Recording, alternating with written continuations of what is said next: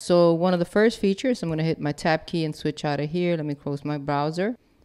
Okay, is that we can now record multiple takes and create a comp both in MIDI and in audio. Okay, and to do that, I'm just going to take an audio track. Let's do an audio track here. I'm just going to mute the end. I'm going to use my microphone. So I'm just going to mute the output so it won't hurt us. Okay, here we go. 1, 2, 3, 4. 1, 2, 3, 4. 1, 2, 3, 4. So now if we wanted to see the takes on that track, we right click on the track and we go show, where is it? The take lanes right here. And we can see that it has 2, and I'm gonna blow it up. So now we can simply comp from one to another by highlighting it like that, hitting enter. And you see it dropped it up here. And then we can time stretch it too if we wanted to by the corners, pull it as well. You see that, how it's changing the top part over here as well. Another quick way to do it is to grab the pencil tool and draw across. I can select this section from that take, this section from that take, this one from here, and this one from here.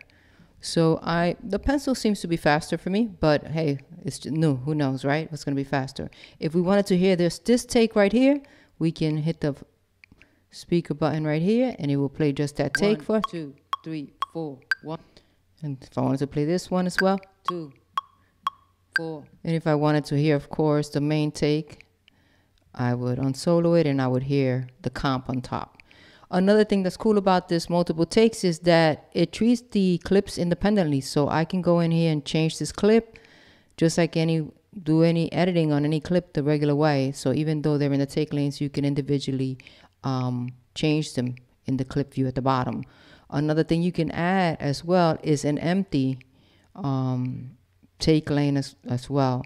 Now what I like about creating an empty take lane is you can kind of create your own loops. If you see it here, insert a take lane and it will create an empty one, and it allows you to drop loops in there. So think about it. Maybe you could bring in like 4 different drum loops and then take different pieces of them and create your own loop. I think that's super dope. So yeah, to see that, just right click on a track and go to show take lanes and you'll see it. And it's the same thing for the MIDI as well. Every time you loop record, it records another take over and over. You can open up the take lanes and create your own takes. So cool update, Ableton.